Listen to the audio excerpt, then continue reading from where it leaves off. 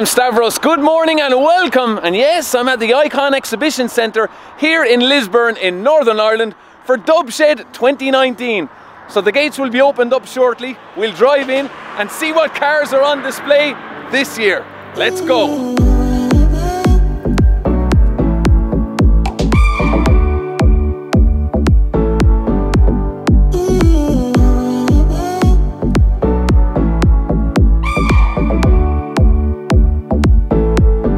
Okay, the gates have just been opened. It's 8 AM. The guys are going to drive in here. We've got a 5 Series there on coilovers. Then we have this Mark III Golf GTI, mint condition. And then we have a Golf VR6 Mark III as well. Rare enough, the VR6 with the green lenses at the back. And a Mark 7 Golf there as well. Okay, we better make our way in and see what Dubshed's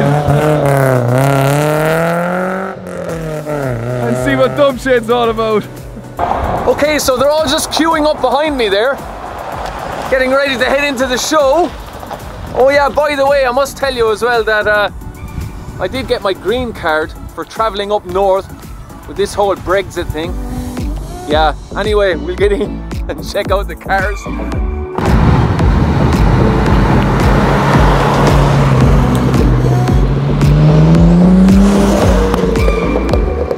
We've got some stowaways in the back, guys. No, it's completely legit. He wants me to lock them in, so I'm going to lock them in here. Okay, guys, off you go. Have a good one. Okay, so we've got the Lamborghini Gallardo here. So it's not just German cars and Japanese cars. You'll also see Italian cars. So, yeah, and look at the dials there on the inside. Also green accents all around them. So that's quite nice. Oh, we've got a Toyota MR2 here. We've got a Fiesta there with a load of gaffer tape on the front of it. And what else have we got here? Yeah, the 2002.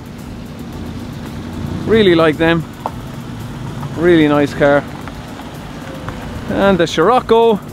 And another Scirocco. So I really like the look of this Toyota Celica GT4. It's from 1994 and it's got 270 bhp. So if you were to buy a genuine one of these, a Group A rally car, you're talking about £80,000.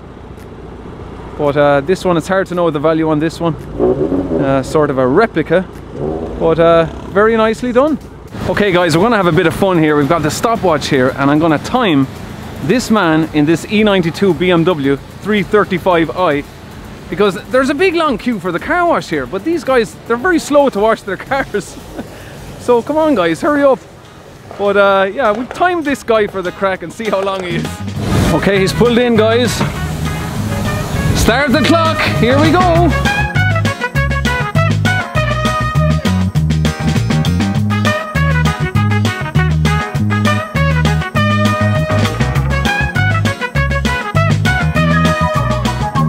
Stop the clock. 6 minutes 8 seconds. Now that's how quick you should be, guys, washing your car. That's even quicker than a normal drive-through car wash with a Pandem body kit. And we've got the only one in Ireland, the Jetta Coupe.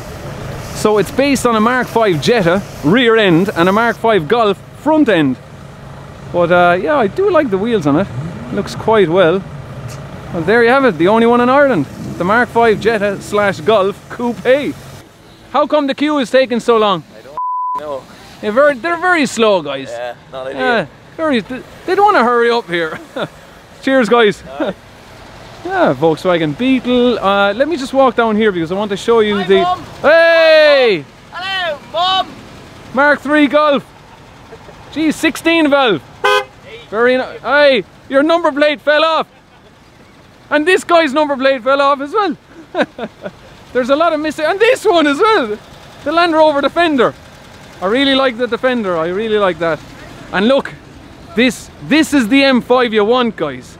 The M5 competition. So these have around 610 brake horsepower. They're a weapon of a car. The F90. So yeah, I really like these. I'd love to have a burn up Weston Airport in one of these. Be interesting to see how they are on a quarter-mile race with a standard M5.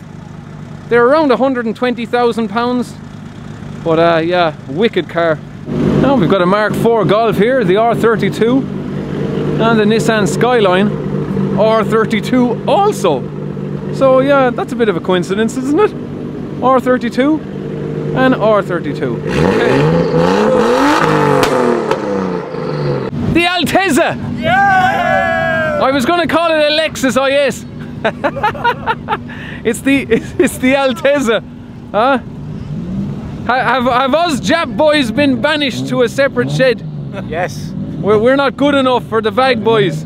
So I've got a pointer with me, yeah? Look at this Altezza, it's on air. Now he's gonna drop it down. Go on, drop it down. There you go. Look how low it sits. Yeah. So yeah. Shout out the low You boys, I'm keeping an eye on you lot. Oh, jeez.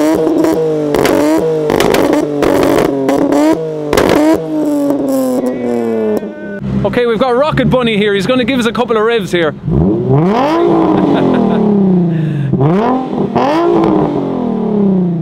Yeah, I think these boys have the rev off. Yeah, they've won. This man is a Vag whore. Look at this. Okay, it's now 11 AM and there's no one else queuing up for the car wash. One guy has drove off there. He's given up because the queue is just too long. Yeah, it's 11 AM now. One more hour to go before the show is open to the public. Guys, would you look at this? This is a 1970 Mercedes 300 SEL. So this guy hopes to be racing this at the Monte Carlo Rally next year in 2020. So it has 450 horsepower and 660 pound-foot of torque. And he's shaved off around 700 kilos roughly off the weight of the car. He's got the magnesium wheels. This is just unreal, look. Roll cage and all. So that's a piece of history there. So yeah, he's bringing it here and putting it on display. Just look at the arches there. Look at the camber on the wheel, look. Look at that. I love that now. Your 1970 Mercedes 300 SEL.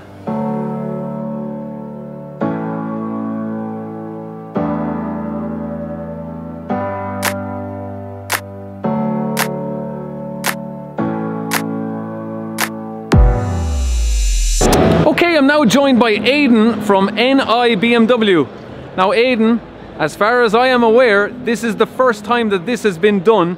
You have every generation of BMW M5 here at Dubshed. Yes, that's correct. This year we've been very lucky. We've actually had JKC specialist cars of Coleraine. First of all, first car that you can see just to my right here. It's a brand new M5. Now this model is a competition pack one. So what that basically means is that there is more power. 626 brake horsepower compared to the 606. I love these, Aidan.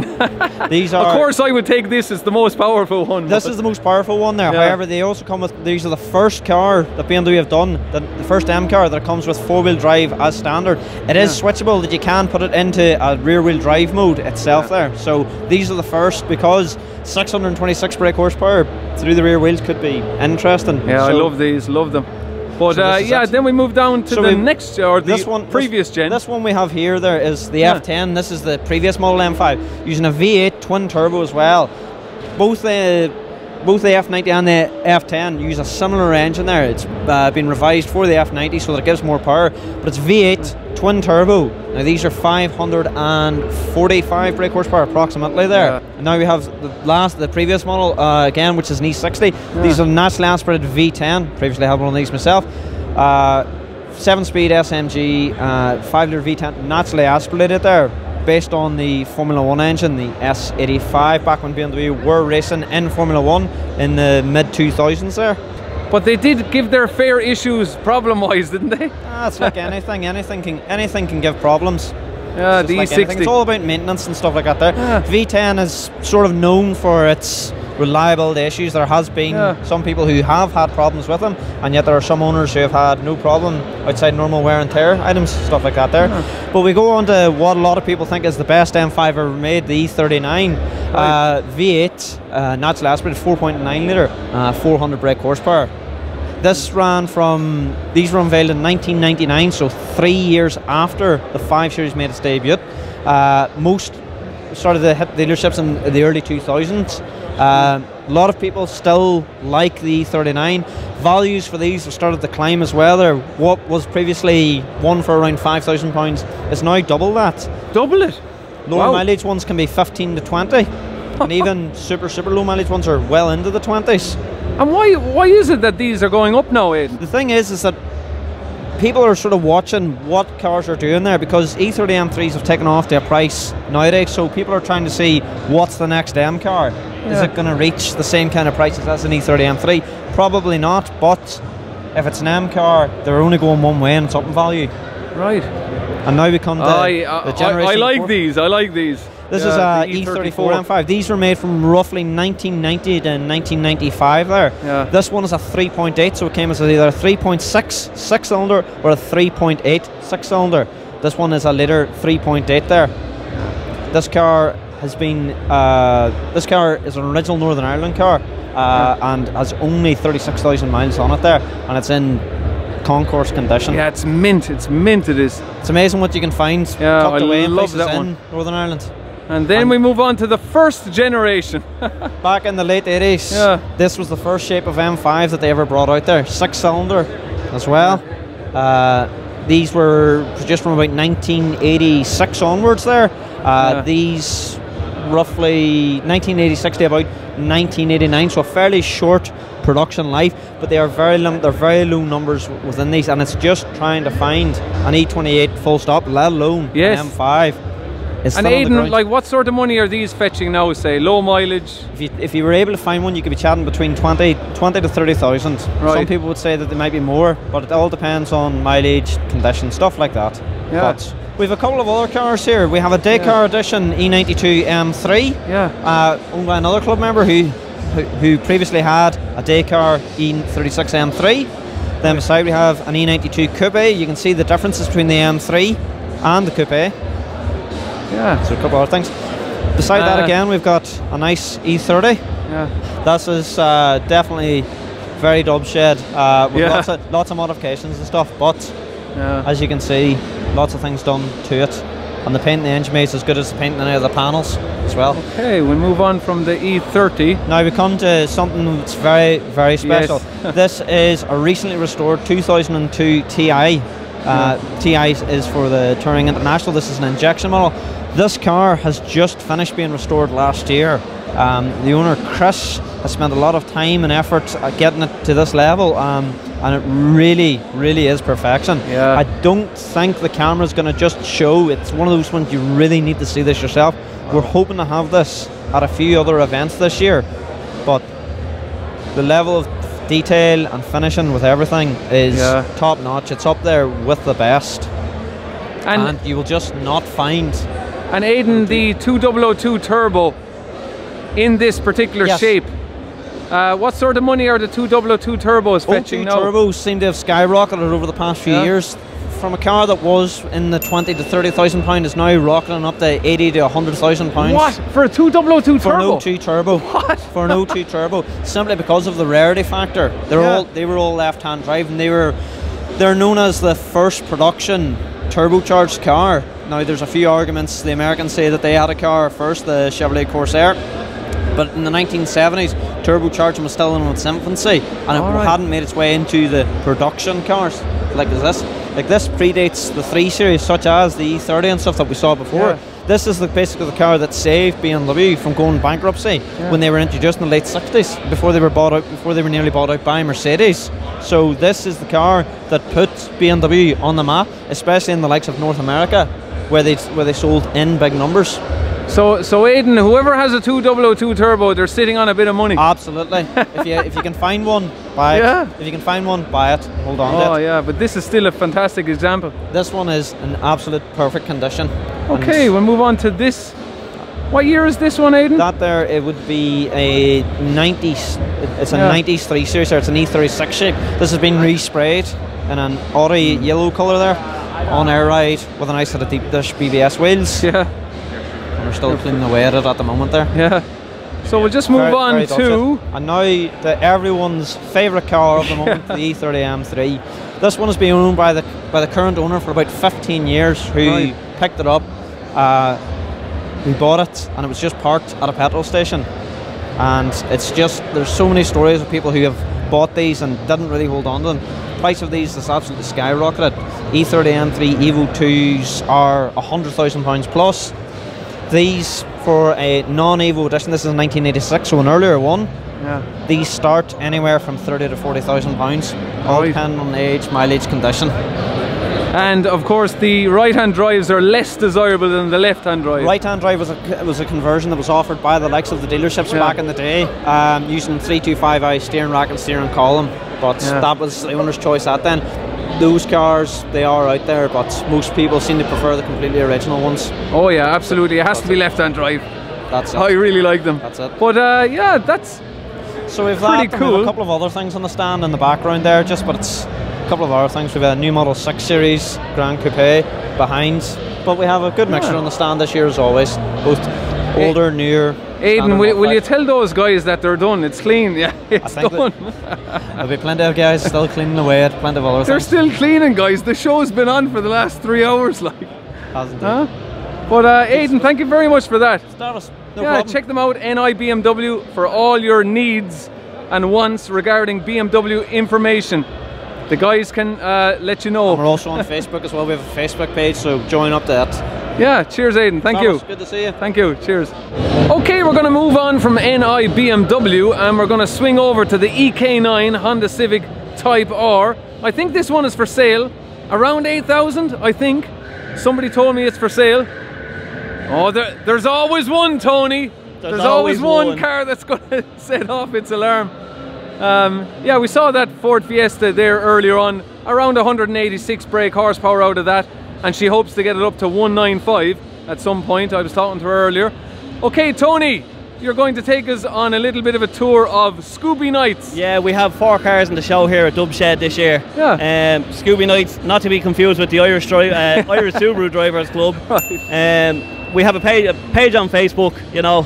It's not a club, it's just a page. You can join in, just Subaru pictures and stuff like that. Okay, let's have a walk through here, what you have. First car we have is Martin's. It's a 2.5 Hawkeye WRX. As you can see, he's the airlift kit, he's the big wang, he has the carbon spoiler, he has a few other pieces from RPG, Carbon Performance, and then he's the rotor wheels, window vents and stuff, you know. Few nice touches on it, bit different. Although it is a daily driven car, it's proper.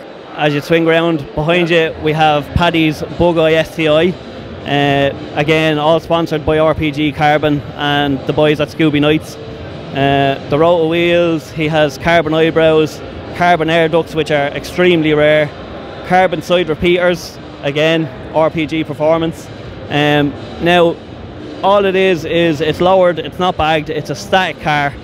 And then he's the carbon covers, again, all RPG. The Voltex spoiler, then he has carbon risers, which was actually one of the first sets in Ireland to have that kind of spoiler on a Subaru. Then he has the lip extensions from HT Autos on the side skirts and the rear spats, and the Blitz exhaust. Very nice. Then as we swing around, we have Davy's car. This is a Legacy GTB E-Tune model, twin turbo, 2 litre. Very tidy car, new set of wheels, resprayed in the original. It's a copper colour, but again, it's original, and it's just so rare to see. Originally was owned by a friend of ours called Eileen, and then Davey ended up getting it. It needed a lot of loving, but over the last kind of year or so, it's had a lot done to it. So really tidy car. And again, he has the sticker on the back window, which is actually twins inside, but he actually just had a set of twins with his partner. So all right. Very tidy car. And Tony, we have a very nice R32 Yeah, R32 Skyline. GTR again. Now these, they're getting hard to pick up. Yeah. Massively creeping up in value. Yeah. But the owner's not going to sell this one. It's not for sale. Yeah.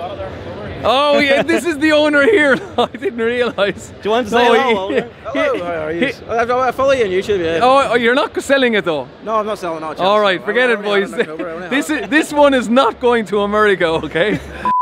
Gonna finish off here now with this last impressive. This is actually my own personal car. It's a 2005 Pro Drive Edition STI, a genuine one, wide track UK.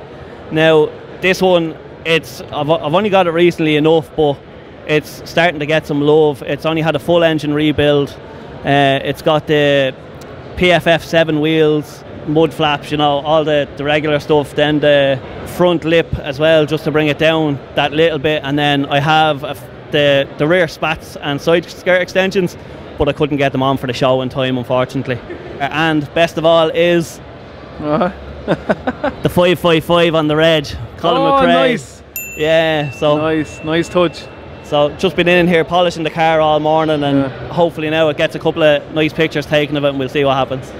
That's great. Tony, thank you very much. Stavros, thanks ever so much. I wanna be with you.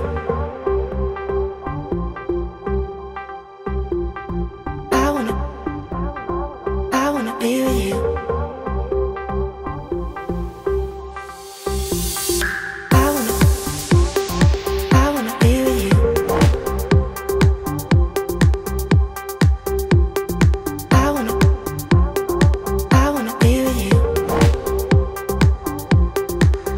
Okay, we've got the McLaren 720S, and we have the forged wheels there, the Quantum 44s. So we've 21s at the rear and 20s at the front, and they'll set you back around £4,000, but they do look pretty well. Okay, so we've now got the rarest car here at the show. This is a 1939 DKW Auto Union.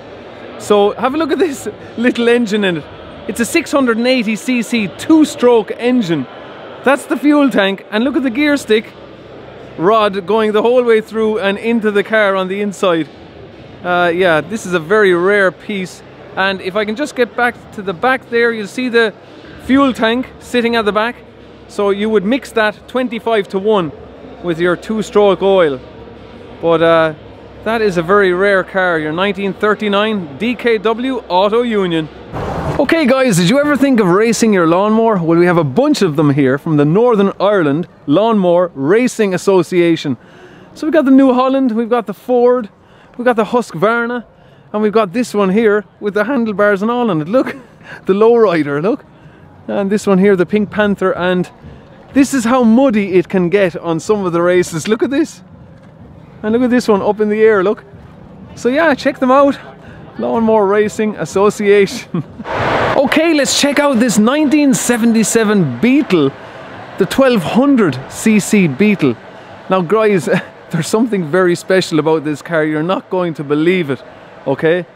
This car has only 256 miles on it from new. Everything is original, all the paintwork on the exterior, all original paintwork. Even the tyres are original from 1977. The only part of this car that has been resprayed is the underneath. So it was all resprayed black, but everything else you're looking at is original. Original spare wheel. And look at this, this is quite unusual, look. See the airline going from the valve of the tyre into the windscreen washer bottle. So that pressurizes the windscreen washer bottle to spray up onto your windscreen. So I've not seen that before. But there you have it, original equipment on this Volkswagen Beetle. So would you believe that it was first registered in 2008? So this car had no registration on it from 77 to 2008. And am I okay to open it? Yeah, I'll just get the owner there just to open it, just to give you a quick look inside. But let me just have a quick look at the engine bay as well. Look, all original. All that's been changed on this engine is the spark plugs. Everything you see, original. But yeah, Even the back window, see the dealer sticker. All original, brand new from 77. But let's just have a quick look inside. It's got a 4-speed gearbox and all the interior. It's a brand new car. It's more or less a brand new car. 256 miles. But yeah, this has blown me away now. Somebody told me about it, that's why I came in and had a look for it. But yeah, that is quite something, guys. Oh yeah, and do you want to know how much it cost in 1977? It was £2,228, because he has the original price list and all up on the window. That's how much it cost. But yeah, that's pretty special now. Your 1977 Beetle with only 256 miles on it. Okay, that's where I'm going to wrap things up today from the Icon Exhibition Centre here in Lisburn in Northern Ireland. I really enjoyed my day today, going around checking out all these cars and talking to the owners.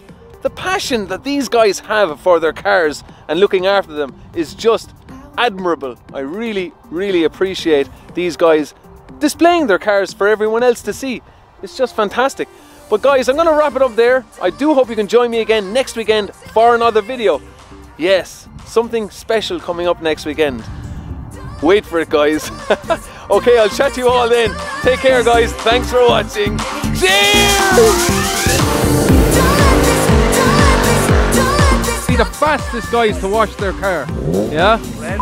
Oh, start the clock. 2 minutes 37 seconds. It's not a Nissan Sunny, it's a Nissan Pulsar.